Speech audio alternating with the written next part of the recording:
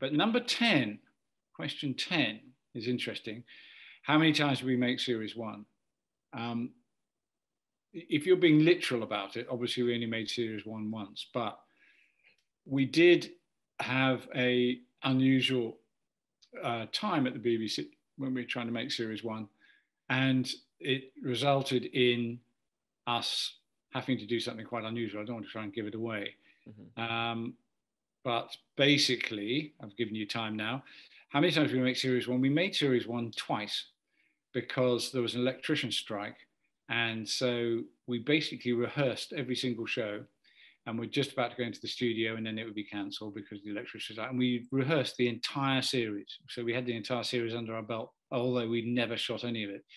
Because with a sitcom, what you do is you rehearse in the week and nail the whole thing down so that you can basically perform it very, like a live performance, like a theatrical performance in front of an audience. And in order to do that, you have to rehearse it and know it inside out and have it completely planned as much as you can.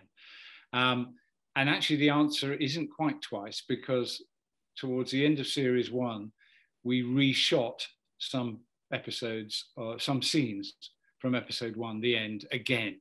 So in theory, we actually made series 1 2 point and a half of a sixth, whatever that is. A 12th. Is that be 12th, right? Oh, okay, so it'll be two and a 12th. 2 and a 12th. We actually, that's how many times we made series 1. And then, of course, series 1 was remastered. So I guess you could say that's, we redid it again, but only in part. And that was an interesting experience, putting some color back into it, because the show, we used to shoot on tape. Of course, now everything's digital and you can shoot straight onto card. But it used to be on tape.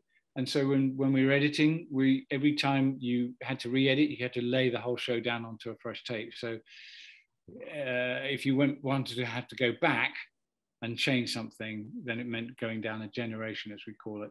Mm-hmm. And we could really only do 4 generations of tape before the pictures just became too manky and wouldn't be transmittable.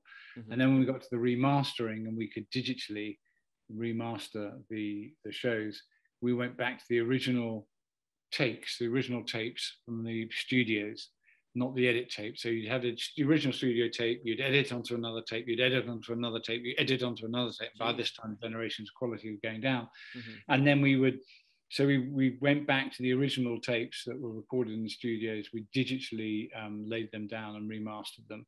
And the remastered, it's quite interesting if you can be bothered to buy the remastered versions of Red Dwarf and compare it to the originals. You'll see a massive difference. And we also reconstructed some model shots and used some early CG effects. So there you go. Well, so the answer could be 1, 2, 2 and a 12th, or 3 and a 12th. Well, no, not 3. 3 and a 12th and a half. I think